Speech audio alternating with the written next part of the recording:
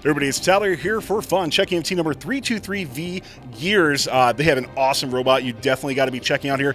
This is their second signature event they've been at, and second event with this iteration of a robot as well too that will be showcasing. The last event they were just at absolutely swept away the competition, so definitely a team to look out here at Haunted as well. Take a look at what 323V has to offer. I love the intake it goes through. We'll be talking about some of this material as well as the transfer systems into their elevation, and also some cool things going on with their catapult. Let's learn more about 323V coming up on Pits and Parts. This video on fun is brought to you by viewers like you and also in partnership with the following. The Robotics Education and Competition Foundation provides fantastic programs for students from elementary school all the way through college. These include VEX, aerial drone competition, online challenges, JROTC, girl-powered, scholarships, certifications, and so much more. To discover these exciting opportunities, visit recf.org and get connected. Discover how Kettering University students engineer their success with Kettering's amazing co-op employment programs where students earn great pay and gain valuable experience. Those accepted into Kettering University can apply for a robotics scholarship, providing up to an additional $5,000 a year in tuition assistance. Head on over to kettering.edu/vex to learn more and apply. Reed, let's start off on your robot. One of the big showpieces, that catapult that you're doing. So talk to me about not only what you're doing, but some of the functionality behind it as well.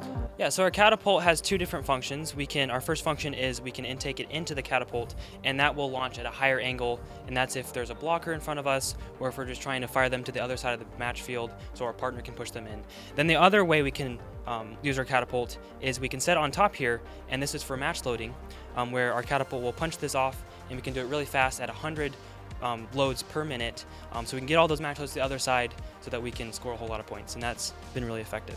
You mentioned 100 match loads per minute. When you were looking at approaching the game in here, did you come up with that ahead of time? Like, hey, we want to be able to go this fast when we're coming off the human loads? So it really comes down to how strong the motors are, and we have a 100 RPM motor, so it's really easy to do that gearing. Yeah. As well as if we went any faster, the motor might struggle to do it, and then it really wouldn't be as efficient as the 100 RPM. So we found that that's really like the sweet spot.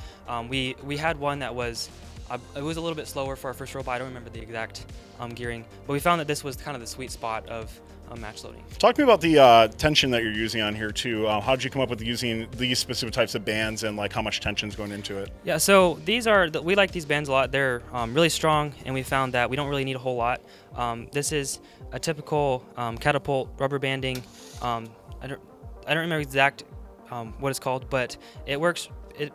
It's really easy to switch the rubber bands on and off, as opposed to rubber banding it like on the back here. So we found that was just the easiest way to do it, and switch the rubber bands out. As we keep moving on this robot, we got to talk about the intake that you're doing. Jacob, you're going to be covering more about that. I love to just hear the overall concept behind this, and then with the material choice too. I know that you switched materials a couple times. Tell me more about that. So yeah, to talk a little bit about the intake, we have a very fast intake, and it is a rubber band roller covered in mesh. So it has a lot of grip when intaking the tri-balls. And we are able to intake the tri-balls right into the catapult. And also, if we want to, we can hold the tri-ball in our intake. So then we can drive around the field and easily push it into the goal. When you're looking at like how quickly you want to do your intaking, that sort of thing, what made you come up with this sort of like width for it and the overall design for it? So we have it's powered by one motor, and it's 600 RPM. And that's a good speed for an intake because it's plenty fast to be able to intake the tri-balls. Jason, not only do I love the theming that you have in your robot, but I really love the wings and the theming that come with it as well too. So talk to me more about how your wings are operating on your robot, and let's showcase those off a little bit. Yeah, so we have two wings, and they just push the tri-balls very effectively. And one unique thing about them is that they lock open for maximum strength. So that means, like, no matter how much air we have in our robot, they have the same strength and they stay open. Can we see that demonstrated on the robot so we can check that out? Yeah. So on here, these are essentially locking in really well, so they can't be pushed back on. Is that correct? Yes. Cool. When from the wings on there, you know, we're obviously the meta of the game's been evolving. We're starting to see more teams do that. What did your team come up with wanting to do wings on their robot? We've had wings from the beginning of the season. We thought that would be a really effective thing to have in a robot. We originally had our wings on the back, and we found that wasn't super effective. But these kind of locking wings, we were the first team to see that kind of locking mechanism. We had this a couple months ago, so it's worked really well for us. Yeah.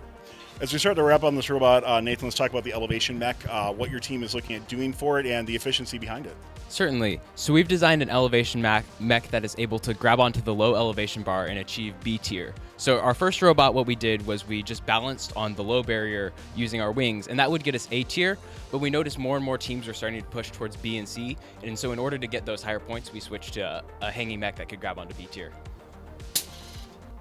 So the elevation just works where these lift up. There's the bar that comes under here, and then it just clamps back down on top of that, and that lifts it up to the right height. I just love how efficient that system has gone through on it, and I can't wait to see it compete here on the field as well too. So 323V Gears, good luck, of course, here at this event. Congratulations on your success so far. But we know you're going to do well here too, so can't wait to see it on the field. And thanks for watching this interview here on Fun. This video on Fun is brought to you by viewers like you and also in partnership with the following. The Robotics Education and Competition Foundation provides fantastic programs for students from elementary school all the way through college. These include VEX, aerial drone competition, online challenges, JROTC, girl-powered, scholarships, certifications, and so much more. To discover these exciting opportunities, visit recf.org and get connected.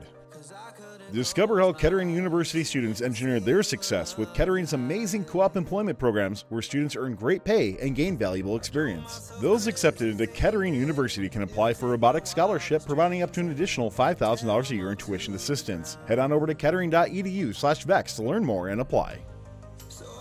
Don't forget to like, subscribe, and ring the bell to stay up to date on our new videos.